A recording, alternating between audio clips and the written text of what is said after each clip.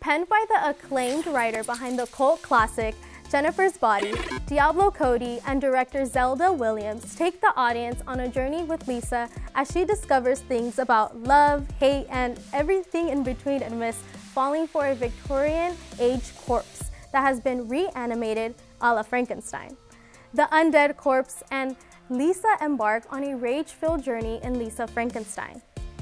The film is a feature directorial debut of Zelda Williams, the daughter of the late crowd-pleasing comic Robin Williams, and stars Katherine Newton and Cole Sprouse as the half-undead couple. The film promises to be a neon-lit romantic horror romp that audiences can turn off their brains to enjoy.